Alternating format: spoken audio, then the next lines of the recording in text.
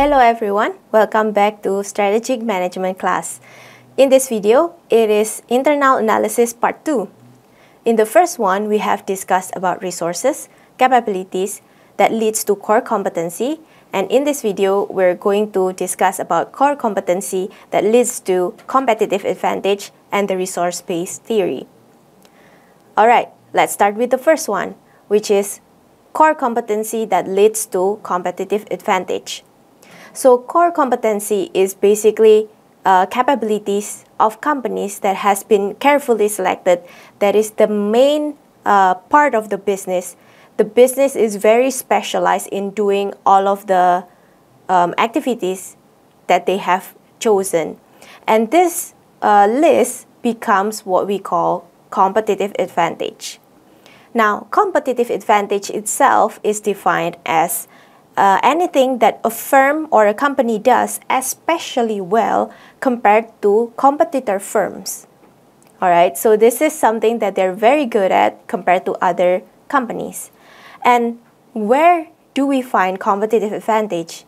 It actually lies with its managerial and organizational processes shaped by its specific asset position and the paths available to it.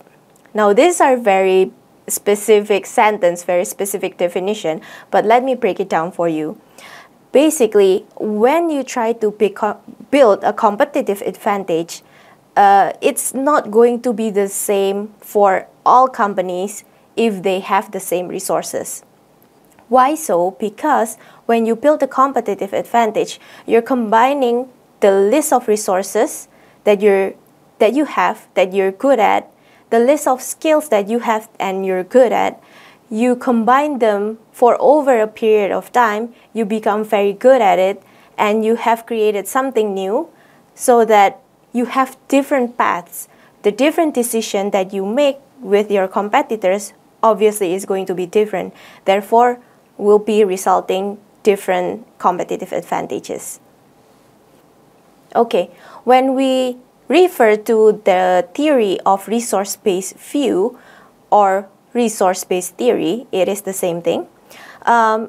This theory states that the approach to competitive advantage contends that the mix, type, amount, and nature of a firm's internal resources are more important for the firm or the company than external factors to achieve a sustainable competitive advantage. So basically, in this view, the theory says that if you want your company to be the top of the competition is by looking at the internal sources of the company.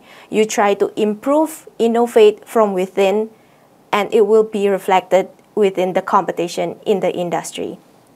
And with that theory, they say that sustainable competitive advantage will be able to be built as long as the competitive advantage that you design is hard to imitate and it's going to last for a long time. Now, let's identify which resources up until core competency that can lead to competitive advantage, or is it a sustainable one? Take a look at this slide. It is called the VRIO or the VRIN framework. This framework helps you guys and everyone to identify from resources, capabilities, or core competencies up until whether it is a competitive advantage or not. The first one, which is V, it stands for valuable. So the first one, we try to figure out whether the resources or the capability that the company has is valuable or not. If it's not valuable, then it is called a competitive disadvantage because it creates negativity or basically a loss or something that is negative for the company. But if it's valuable, then we move on to the next part, which is R. R stands for rare. And here, we try to identify whether the resources or capability that is valuable, is it rare or not? If it's not rare, which means other people can easily access what you have, it is called competitive parity, which means you or your company and your competitors is practically the same. So you're similar or in par. And then if it's rare, if the resources and capability is rare, then we move on to the next one, which is the I. I stands for inimitable, which means that after we identify if the resources or capability is valuable, it's rare, we now identify whether it can be copied or not. If the resources or capability can easily be copied, it means that it is a temporary competitive advantage. In this sense is that if you have something that is already good, but other competitors can just figure it out and try to imitate or copy what you do within the next few months, it means that whatever you have as a competitive advantage is only for a short while. But if the answer is yes, then we move on to the final one, which is O, which stands for organize. Means that is what you have can be organized or not. So if the resources and capabilities can be organized, means that you can arrange it, you can manage it, then it is called a sustained competitive advantage. But if you can't, then it is called an unused competitive advantage. Because what is the use of an asset that you have but you cannot do anything about it? In regards to competitive advantage, I would challenge you guys to reflect and also think about some current issues that have risen throughout the past decades.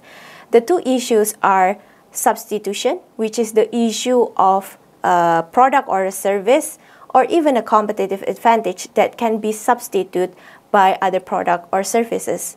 How do we deal with this?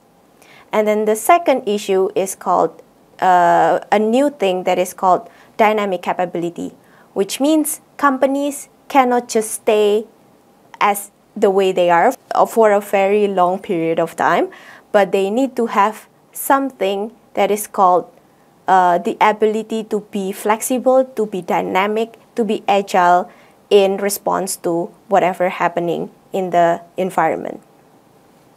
Next, you can take a look at this table. This table will help you to list out and figure out what path leads to competitive disadvantage, competitive parity, temporary competitive advantage, or sustainable competitive advantage, and what would be the performance implications if you have a certain result. That is all about internal analysis of a company. Salam entrepreneur.